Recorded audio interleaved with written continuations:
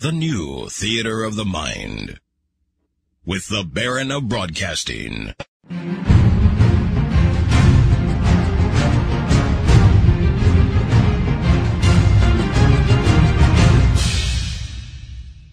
Welcome back to the Bruce Collins Show.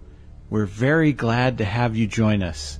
Tonight, we're going to be speaking to a person who is hiding behind the veil of anonymity with a false name because of an experience that she had last year. What makes her story so compelling?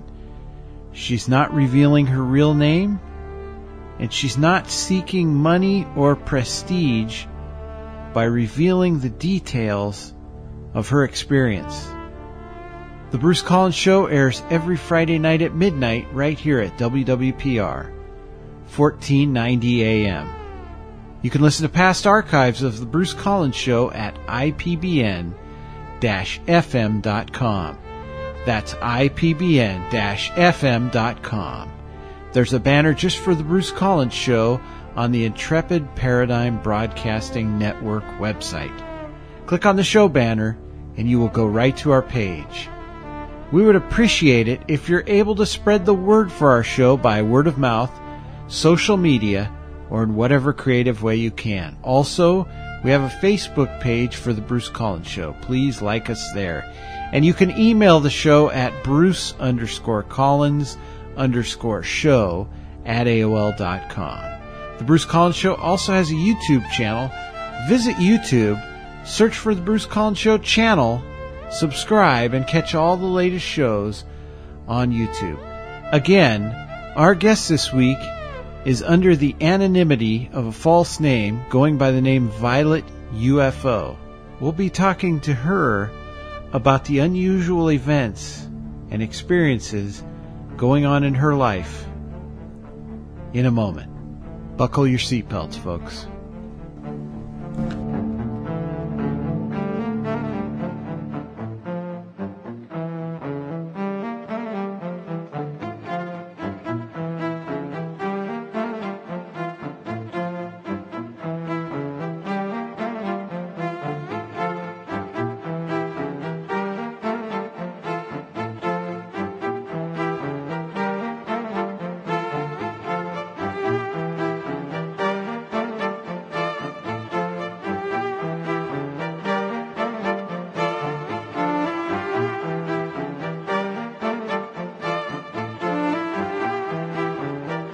UFO phenomenon has been a very hot topic in the last several years. As a matter of fact, it's interesting how public opinion is changing. 20 years ago, I sat in the break room of a company that I really didn't want to work for with about 10 people, and they were talking about the new movie Fire in the Sky, which was the story of Travis Walton.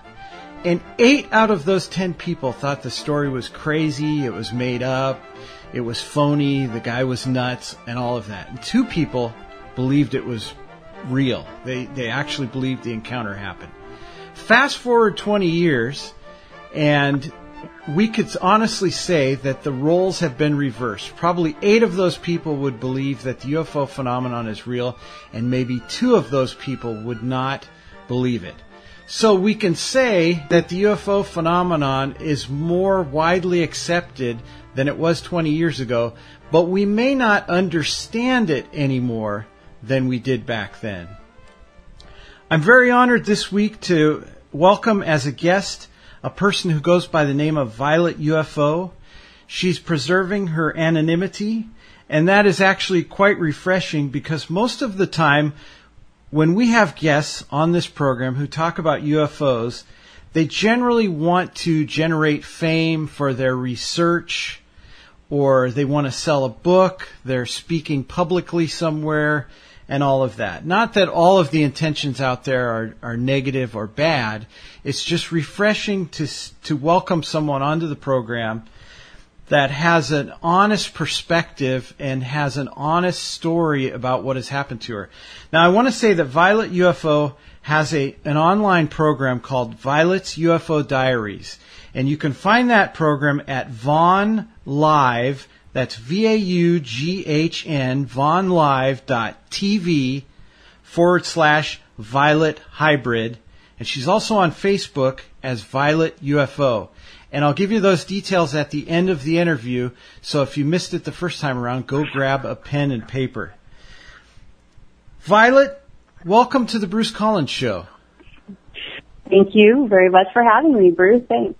Well, it's great to have you on. Now, I've heard your story, and it's quite compelling. So I want to go back to a year ago, and in trying to do my homework for this interview, I understand that you had an experience one night. Can you tell us what transpired? Yes. Last year, during the summer, I had a very real dream that I was standing on the back patio of my home, and I could not move my body, only my eyes, and I was looking up at a huge UFO craft. I did feel that, or did see through my side view vision that there was somebody smaller standing behind me. And I also remember having the thought in my head, if anyone else is seeing this, meaning the craft above, because it was fairly low, and bright, and the lights are quite bright, piercing white and blue colors. Next thing I know, I'm in the craft. Before you go on, let me ask you one thing. As you're standing outside, did it seem like it was the same time as what you were dreaming? Like, for instance, if you were dreaming at 2 a.m., did it look like it was 2 a.m. at night? Yes. Mm-hmm. Okay, that's interesting. Yep. Yes, it was dark out. It felt late. So when I don't know how I got into the craft. I don't have a memory of that. I do remember standing in the window of the craft, looking out and still not being able to move, only my eyes. And I watched my home get farther and farther away. Mm-hmm. And did you see anything inside the craft? Yes, I did. There were, I never saw any faces. I didn't see a head's body or hands, anything like that, just bodies. But there was a couple people, I don't know if you want to call it people, walking behind me. There was another one at a chair. And again, all I saw was just torso. Mm-hmm. Mm-hmm. So when you said that there were people and you kind of laughed, were they humanoid people, or did they look more like a classic alien gray? Yeah, and that's the part I don't know, because I've never, on my Facebook page I have a drawing of that, and all I could draw is really just the torso area, because I never saw a head, I never saw hands or legs, just that torso area. And I do remember that they were wearing a uniform that was very tight fitting, and it was grayish blue. It was dark. Yeah. Were there any insignias on the uniform? Not that I recall. I don't recall seeing anything like that. And the reason why I ask that is, are you familiar with Betty Andreassen's, I always mispronounce her last name, but it's Andreassen, her story? I'm not, no. Okay, she was one of the early abductees or contactees years ago. I think it was after Betty and Barney Hill, but she had a widely publicized experience, and I was fortunate enough to interview her within the last couple of years. And she also says that the beings which took her had uniforms on, but she saw a bird-like emblem on their uniforms. Okay. Yeah, I didn't get to see that because there was no one really in front of me. Everything was just side visions. So I didn't really get to take a look. And I couldn't move, so I couldn't try to look. Right, exactly. What were your feelings during this experience?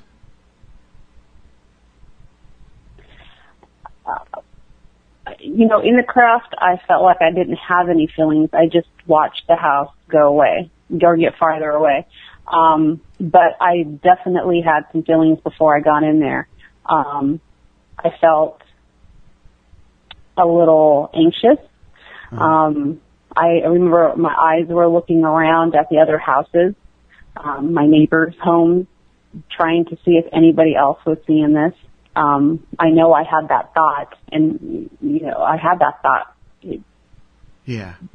Like, somebody has to be seeing this. This is too significant, and these lights are too bright. Right, exactly. So, a lot of times when things happen, especially when they happen and you're not expecting it, I've noticed in my life, somebody will say, "What happened?" And it's like, I don't know. It just happened so fast. So, were you processing this? Were you saying, I'm up in a UFO, I'm up in a craft, I'm seeing these beings? Was there any kind of processing going on, or it was just, this is happening around me and I don't know what to think? I didn't have as strange as it sounds, I didn't have any thoughts like that. I knew what I was looking at from my patio. Yeah. I obviously recognized what that was. And as oddly as it sounds, I actually didn't have fear. I was, like I said, more anxious to know if anybody else was seeing this. Exactly. Now, are you familiar with John Mack's research? I am not. Okay. No. That's another interesting one. I think he's dead. And so I obviously wasn't able to interview him. I think he died many years ago. But he did research early on. The last 70 years, we've had huge volumes of UFO and contactee experiences. So he was doing research, I think, back in the 70s. And one of the things he found was a lot of these abductions seem to be happening during the dream state. For instance, a couple will be sleeping and the spouse will wake up at some point and go, I was abducted and I had all these experiences. And the man will look over and say, but you were laying there that whole time. So it's interesting that it could be, I don't know if it's a physical phenomenon or if there's a way that these beings can pull people, out of that dream state into their craft. I don't really know. I've been looking into this with different people. So that's a great segue. What do you think, as far as this, what do you think it was? Do you think it was a dream? Do you think you were recalling events? Or do you think maybe this actually happened, maybe not in a physical way, but maybe you were somehow transported, while you were sleeping? Well, I definitely feel like the event did happen. Mm-hmm. I physically felt there. Yeah. I did. For me to have that thought, to be able to have that thought about my neighbors and to feel the anxiety, that did make it feel like I was physically there. So technically, you don't think you actually dreamed it. You think at some point you were maybe in a trance or awakened somehow and then brought on the craft. I believe so, yeah. Okay, that's interesting, yeah. Now, that night, before you went to sleep, was there any kind of a thought that maybe this was going to happen? Do you even remember how you felt? Did you feel different before you went to sleep? I don't recall feeling different. I never had, I never thought about these things prior to this event. So, it's not anything I waited for or thought about. I didn't see anything unusual going on in my house at that time. It was just a completely normal evening. When did you recall all of this? Was it the next morning you woke up and you were like, what just happened? Actually, I woke up semi-startled, actually. Yeah. Like I woke up like I woke up, my blankets, I remember, and I just got up and I looked around to see where I was. And so I remembered it immediately. Yeah. And so then that set you on a course, didn't it?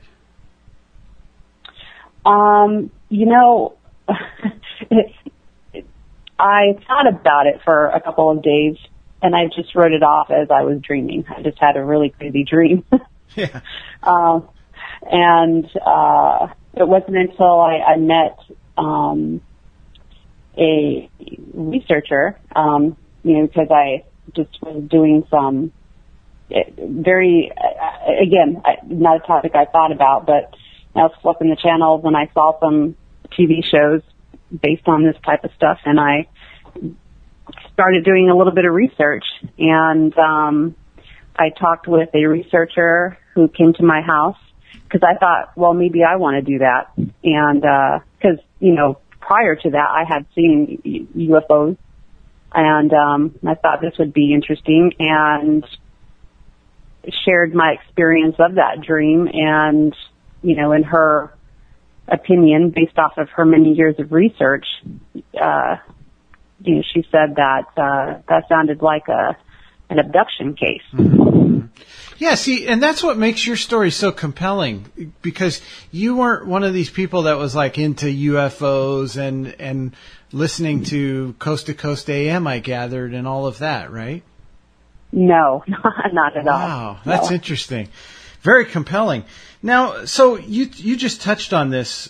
So other than this dream, did you have any prior experiences like seeing lights in the sky and stuff like that? Yes. That started in 93. I just started noticing the things in the sky that I had never noticed before.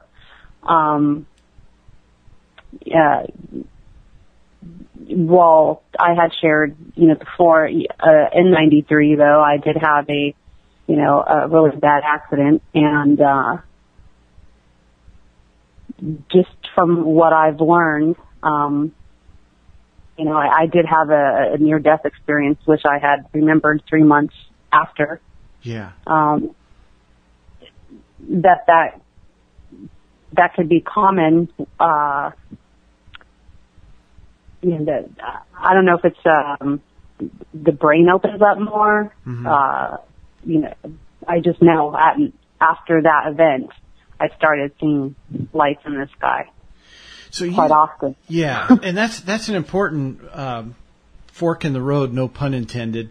This motorcycle accident. Did you have an out of body experience can you explain the near death experience? What actually was involved in that? Yes, I recall seeing myself laying in the street, and there was a group of people around me, and I was receiving CPR. I could tell I was elevated slightly, but not too much. Mm-hmm. And in the background of that, I did see a lot of emergency vehicles. I couldn't hear anything. I could just only see what was happening. Fascinating. So, and I also understand, going back even before that, even though you didn't see craft or see lights in the sky till 93, but when you were young, there was actually missing time there, wasn't there? Yes. My mother shared with me some years back that on the beach of California, Southern California, it was a 4th of July night. She was out there with lots of friends, and I was there. I was 2.5 years old, and I went missing for about 30 or 40 minutes, and no one could find me. I was nowhere to be found. So her friends and the police were looking for me, And somehow I still have a memory of actually showing up on the beach and walking, trying to find someone who knew me.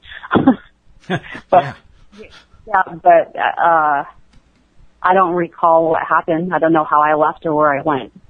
In looking at some of these UFO stories, one of the things that I find interesting is there is some kind of weird tie-in to the military.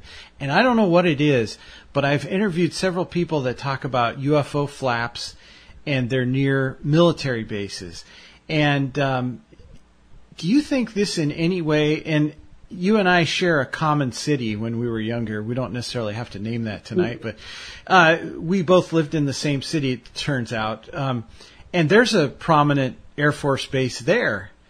Do you think maybe any of this has to do with the military? And not only that, but also when you look at Betty and Barney Hill, I believe Barney Hill was connected to the military. There's a lot of weird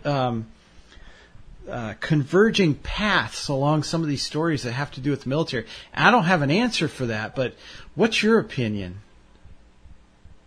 I think it could be. My stepfather was actually in the military. So I've been around the military for many years.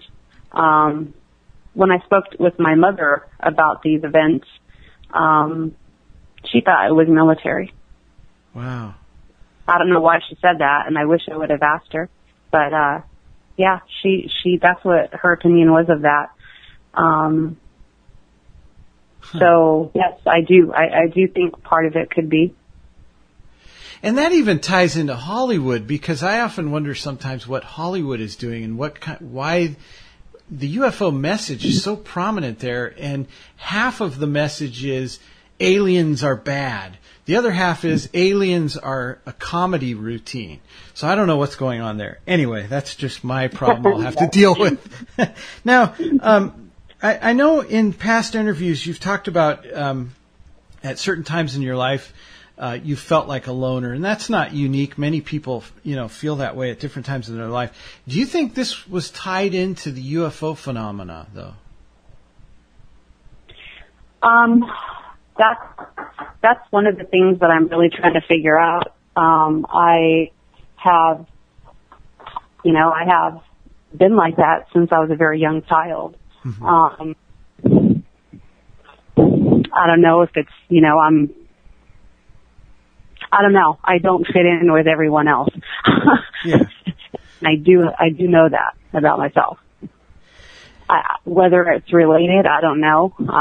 That's one of the things I'm still trying to research and figure out. I mean, yeah. as you know, I've only been at this thing for a year. Right. And that's an important point to make, and that's really why you're out there, isn't it? Because you're trying to find out just what is going on, right? Absolutely. That's why I made the Facebook page. I was trying to connect with people who could give me some more information and possibly be helpful. Given your perspective that you've been doing this for a year, are you disappointed in what we would call, quote unquote, UFO research? The guys that are getting paid who claim that they're researchers, by and large, they're pretty much just actors on a Hollywood reality show. What's your opinion now that you've had a year to kind of look at the whole UFO movement? Is it a mess? Well, what I've found is that a lot of the old cases are being talked about quite a bit. Yeah. And, in my opinion, those are old. The research has been done. Mm-hmm. And they're just they keep grinding those cases. And I really don't feel like they know any more than I would. Yeah, exactly. I would like to see something different that way. Yeah. That's always been a question that I've had for some of these researchers when I've had them on is, are we really any closer? I mean, like I said at the opening, it seems like society is accepting this more, but it doesn't seem like we know any more than we did when Travis Walton's movie came out 20 years ago. So it almost seems like we're going around in circles.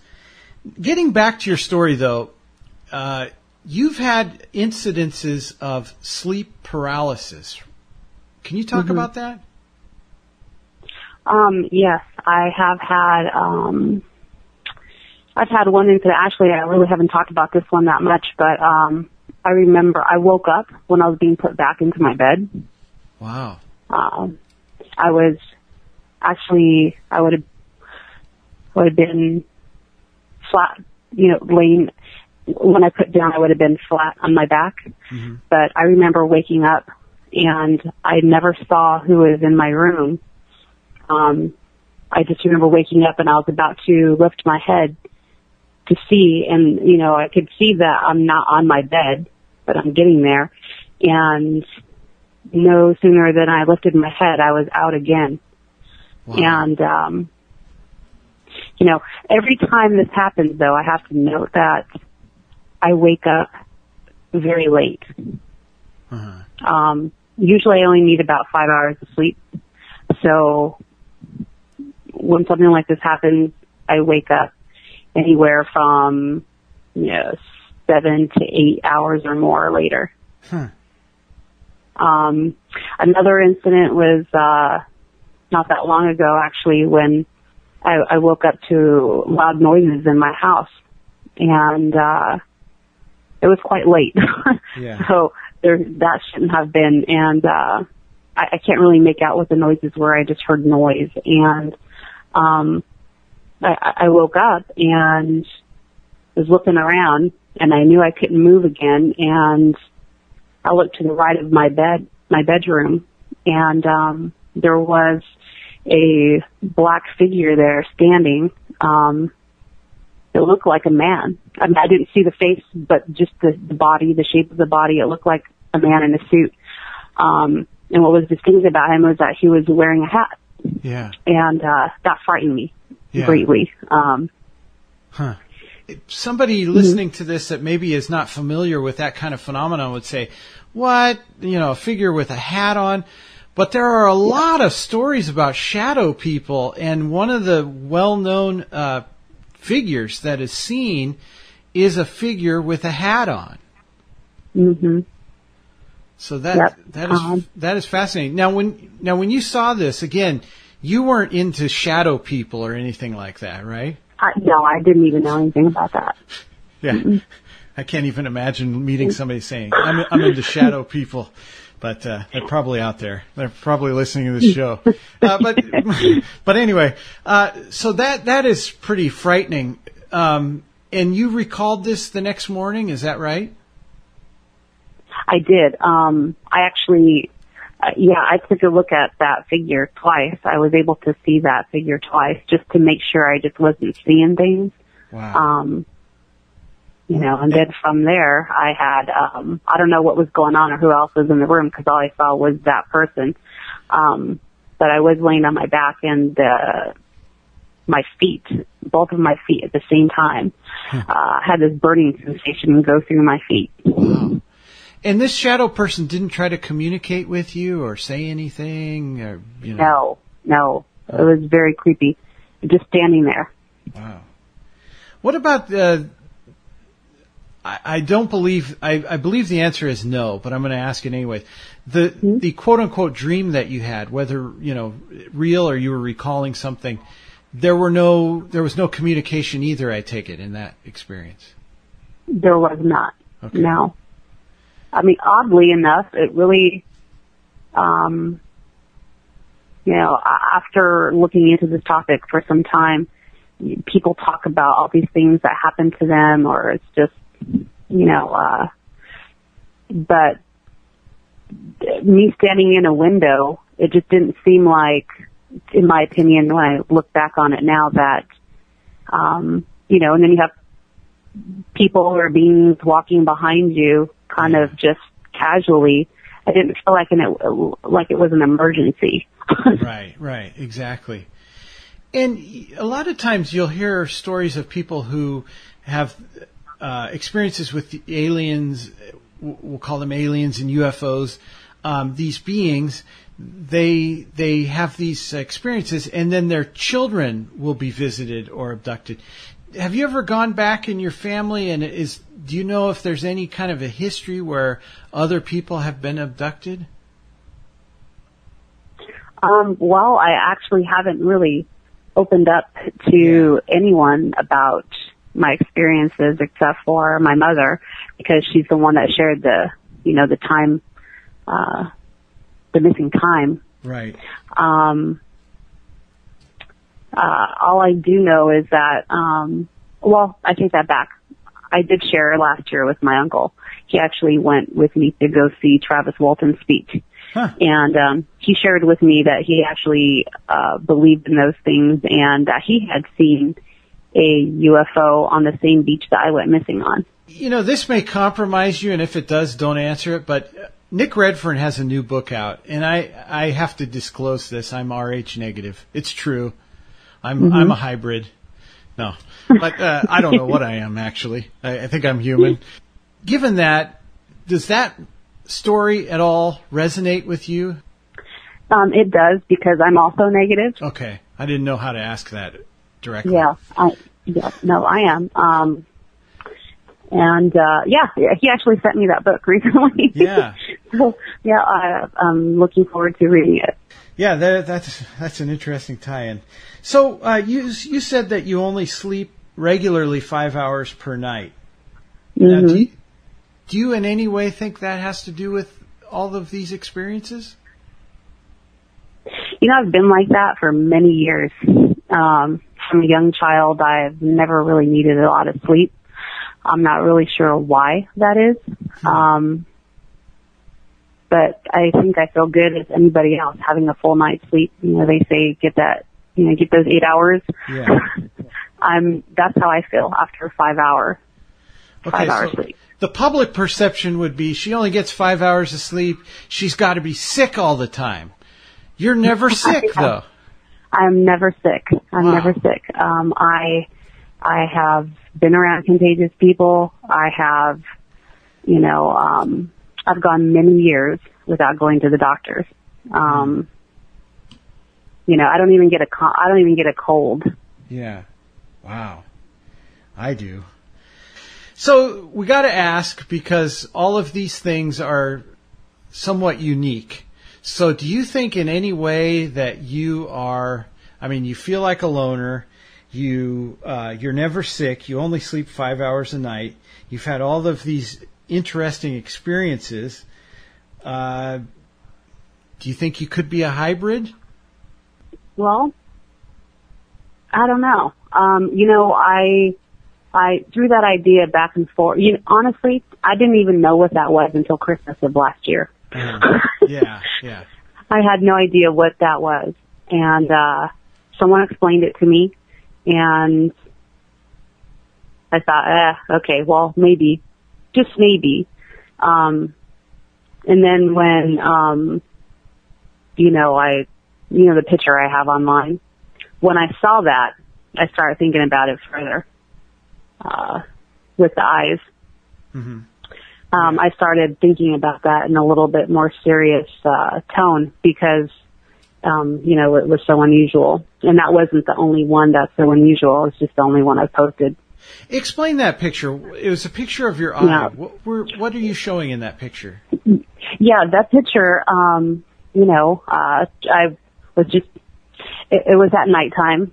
I was in my room, and I was going to just snap a selfie, and I somehow messed up and didn't get my full face. But, you go back and you check at it and you look at it, and my eyes, they were shaped differently. And I blew that picture up to look at it and wasn't really sure what I was looking at. And the eye that was seen in the picture, it looks like a cat eye. That's the only way I could describe it. And again, we should remind our listeners that Violet is on Facebook, Violet UFO, and also she does a program online, Violet's UFO Diaries, and you can find out more information about that at vonlive.tv/Violet Hybrid. And again, we'll mention that at the end of the program. Now, Since you had that dream a year ago, have you had any UFO or alien contact? Everything has been, it feels so indirect. One of the frustrating things is that I want to see who is taking me. I want to know where I'm going, and I want to know why.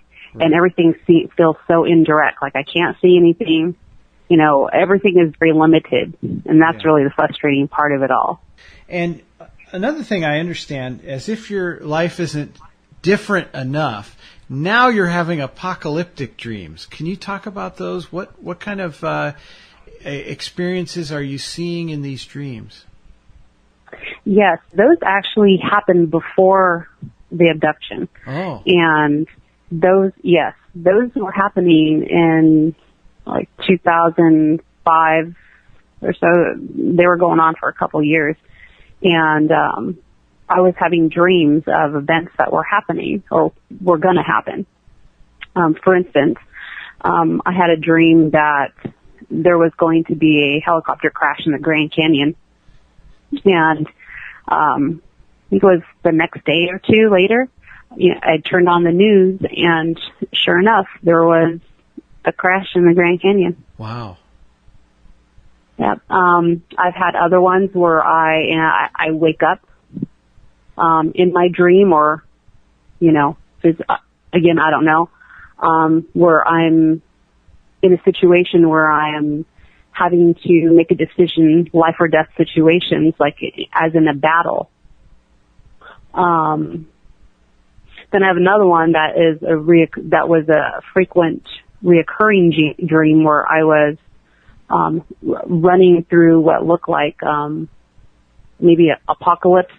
Yeah. I just remember, there was destruction, fire, and I'm running. I have a child with me, and I have arsenal on my back, and I'm just running. No kind of a date in any of these experiences? No date. No. I felt that one, that reoccurring one. I almost felt like that one was like something that's going to happen in the future. Yeah. And I know this is hard. I'm asking you these questions, and it's like, I don't know. I'm trying to figure out what all this is, but I'm trying to see if you get a sense, because it's interesting. A couple of years ago, I'll just make this quick sidebar. I interviewed a doctor, and he said, Bruce, what do you think is the average? And he was talking about how bad medical service is. He said, what do you think is the average time that a doctor diagnoses your problem when you go in to see him? And I said, 5 minutes. And he said, no, on average, it's 16 seconds. He said, they get you in the door, out the door, they've got the next patient. And he said, sometimes they misdiagnose people because the person says, I have a stomach ache. And he says, here, take this. And he didn't express all the other things. This guy said, if the doctor would let you talk for 2 minutes, you would pretty much at the end of 2 minutes self-diagnose yourself. I don't even know if that's grammatically correct, self-diagnose yourself. But anyways, you would get to the point where you would kind of go, oh, maybe that's what my problem is. So I'm sure you've thought about this a lot. What do you think about these apocalyptic dreams? Do you think, first, do they tie into the whole UFO experiences that you've been having? And if so, what do you think that could be? Well, I do think it's tied in somehow. Mm-hmm. Based on the things that I have researched, I would say that it's preparation for something. Yeah. And because going back to childhood, I've always kind of been isolated from everybody else. Mm-hmm. So I don't know if that's on purpose now that I look at things. But I've always taken care of myself Yeah. And so I think so. I think even though I would never hurt a soul, Yeah. I think that it's preparation for something, and I just don't know what. I really don't. And also, I understand in the course of your life, I don't know if it's been lately or over 20 years or all of your life, but you oftentimes see the same numbers over and over again, correct? I do, yes. And that was about the time that I was having the dreams too. I would see 7s, 3s. Sometimes I would see the number, like on the clock, it would say 1, 2, 3, 4. I mean, they're not the same, but right. There's just that pattern there. But I mean, so one day you'd wake up, it's Tuesday, and you'd go, there's a 3 on that door right there, and then I'd walk over here and there's a 3, and somebody hands me a piece of paper and there's a 3 on it. That kind of a thing where it's a reoccurring 3? Like well, if I see a digital clock, it'll say 333. Oh, I see. Okay, I got you. 333. Yeah. Or if I notice an address somewhere I'm driving, it'll be the same numbers. That type. Yeah. They're never separate. They're always together. Do you have any ideas about how this would fit in? Is it a message? I really don't know about that. I do find it odd. And I know that there's a lot to say, a lot of opinions out there about the recurring numbers, but I don't know. I mean, yeah. There's so many factors I'm trying to figure out still, and there's so many of them. Wow. This is heavy duty. Now, before we go, I wanted to remind our listeners that you have a program online called Violet's UFO Diaries, and it's at Vaughn Live. Again, that's VAUGHN, VaughnLive.tv/Violet Hybrid. And that's like one word, Violet Hybrid together. Now, on this program, what can people view or experience through this video program? Well, I made that actually because I thought that, again, I'm learning as I go about this topic, and I wanted to talk to people who were interested in this topic. And so I do the show every Thursday, and I usually try to pick a topic or two that I want to talk about. And so if people come into the chat room and I talk to them through video, and they chat with me, or I'll take a Skype call.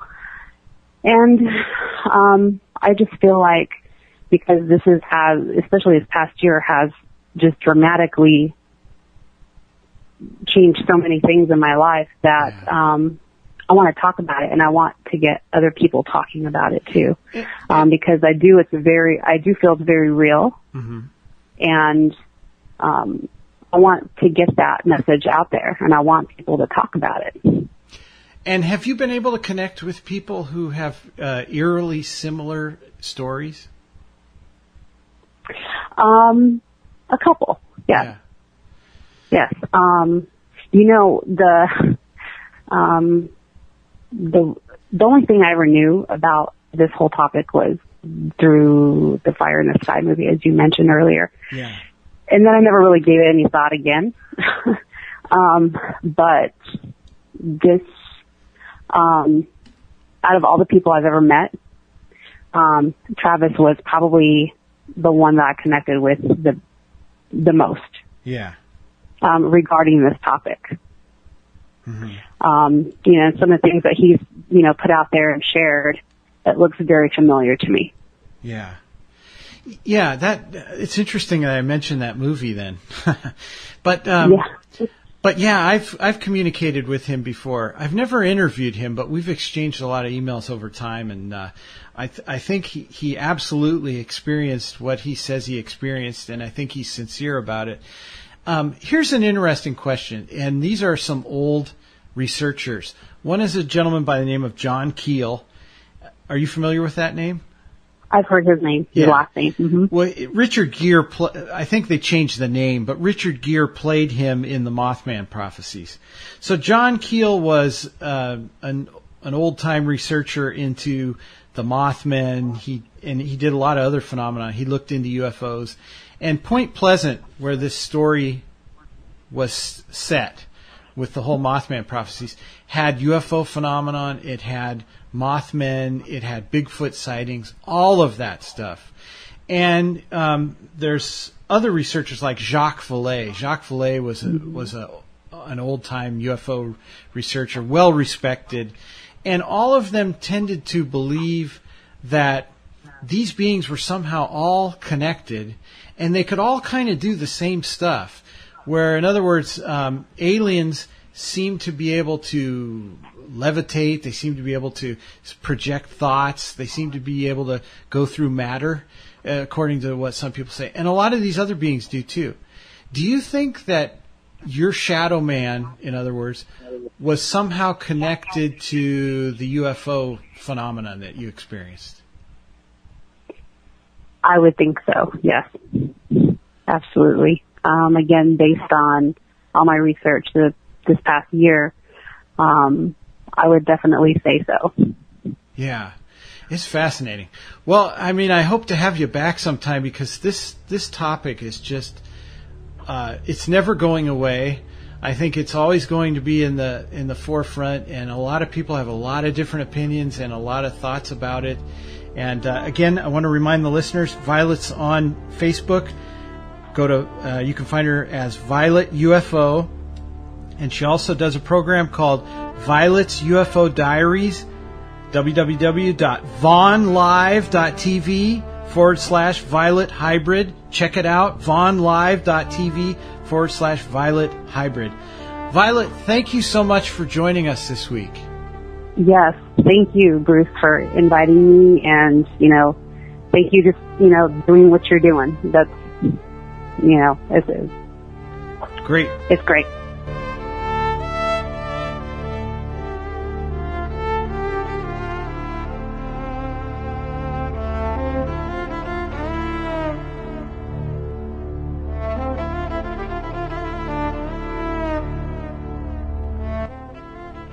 I want to thank my guest this week, Violet UFO. In about a month, we're going to be welcoming back Joe Jordan. Joe Jordan is a man who has been researching the UFO phenomenon, and he is also a man that MUFON would like to forget. But Joe Jordan believes that he can blow the lid off of the entire UFO phenomenon based on his research. So I hope you can join us in November for the interview with Joe Jordan as he talks about the UFO phenomenon and how he knows of dozens, if not hundreds, of people who have been able to stop the abduction phenomenon. Please join us for that episode.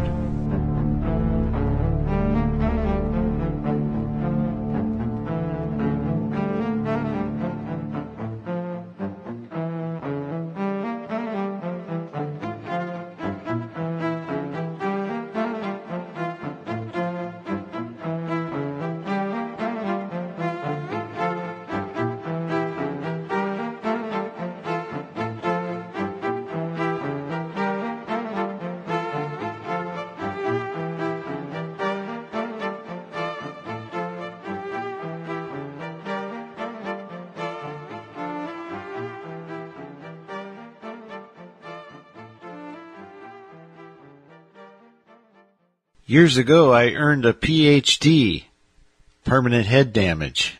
The Bruce Collins Show, daring to take radio past the point of no return. Gentlemen, start your engine.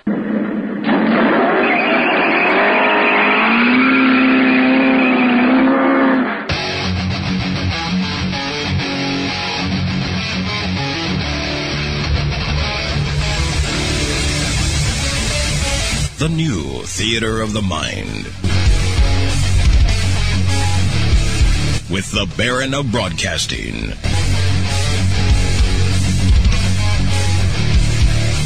Bruce Collins and Chad Miles.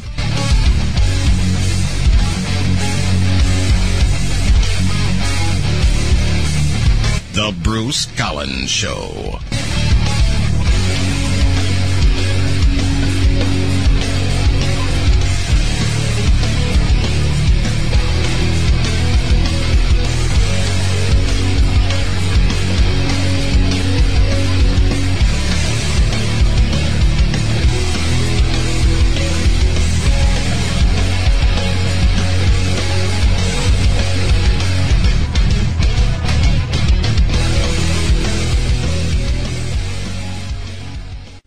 Hello, ladies and gentlemen. This is Bruce Collins at The Bruce Collins Show. Thank you so much for joining us each and every week, Fridays at midnight on WWPR 1490 AM.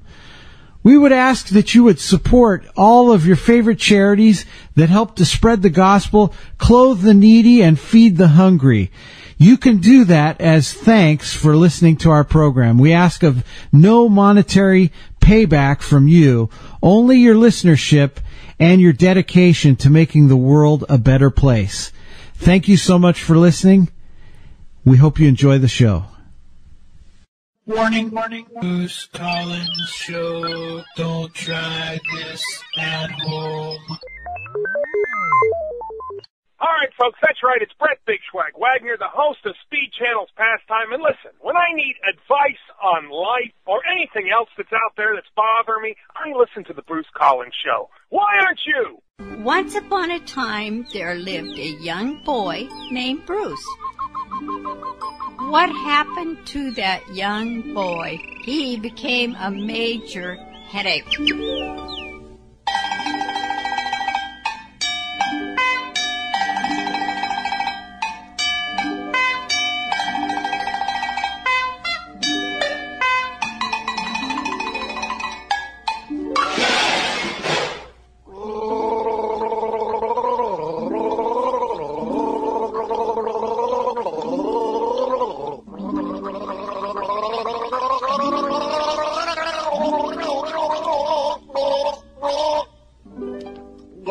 New Theater of the Mind.